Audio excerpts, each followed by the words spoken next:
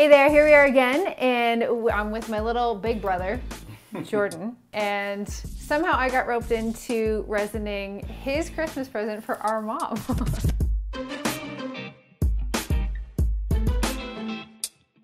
What do we have here, George?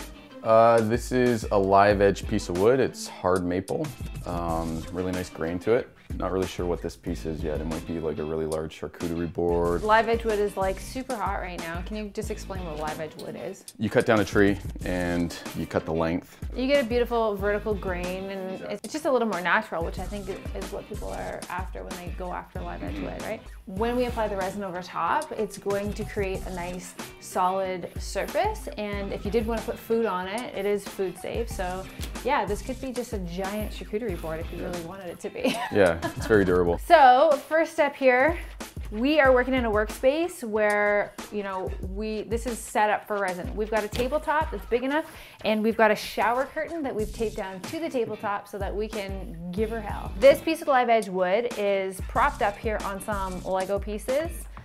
We are gonna resin over the entire surface, have it come over the edge, and it's gonna collect drips underneath. Some people actually like to tape off the bottom so that they can just pull the tape off and pull the drips off with it. Jordan's gonna be sanding this piece anyways, so any little drips of resin that collect underneath, no big deal. We're gonna just sand them off with a belt sander and it'll be good as new. It's a lot quicker, easier. Now that we've prepped our area, all we gotta do is mix up the ArtResin and give her. 3 minutes, right? 3 minutes. So the great thing about ArtResin is it's non-toxic when used as directed. That means we don't have to wear masks or anything like that, but we do have to wear gloves because it's not so good if you get it on your skin. Yeah, it's really sticky. It's super sticky. And hard to open. Use those muscles. How do you open it? Maybe the lids were put on the wrong ones. Easy.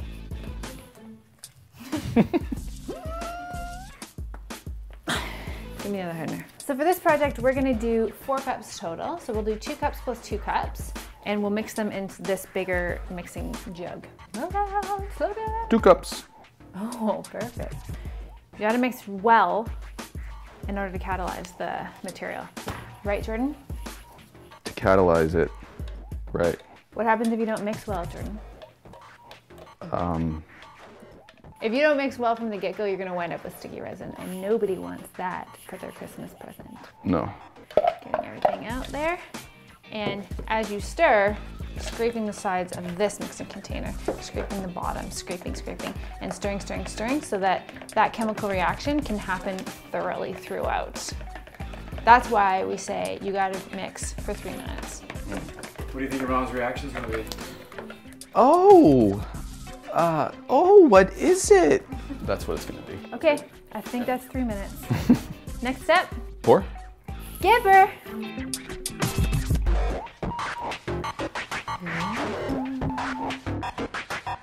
Now you gotta pour, just pull it as you see fit. So pull it out to the edge, little by little. You have about 45 minutes to do this before it starts to cure, so plenty of time to play around. I just love how it really makes the grain pop, like almost instantly. Let's take our gloved hands and just kind of run it along the edge and get a nice super thin layer all along the live edge. Just enough to basically make it nice and shiny and make it look like the top is. Sometimes with wood, you can run into some bubbling issues because this is a live piece of nature. So it can off-gas, and where does it go once resin's on top? Well, it off-gases into the resin. We're obviously gonna use a torch and take out almost all the bubbles we see here and hope that it doesn't off-gas too much. If we need to, we can always sand the top layer down and apply another coat over top. Anything you do with resin, if you have a result that's less than desirable, it's never ruined. It's always fixable just by sanding down and reapplying a second coat. So that's one reassuring thing and something that's good to know. Okay, gloves off. Time for the badass torch. Spark it. Woo! So cool. This is for like mega flambés. For your mega charcuterie board. It looks sick. It looks amazing. Yeah. Looks awesome. No, Mom's gonna like it, whatever she turns it into. Yeah. Cover it up. Wait till tomorrow. Good. Awesome. Awesome. Should we like high five or something? Really really nice. Beautiful. Oh, When I love went to it. the woodshed and got the wood for Beautiful. dowsing. So that could be like a giant charcuterie board that could go. A giant charcuterie board. No, that will be really nice to like serve. Yeah, just have everything on You it. could Yeah, serve that's on it. beautiful. Yeah. Yeah. Yeah. Yeah. Thank you. Yeah. Thank you, guys. Okay. So generous.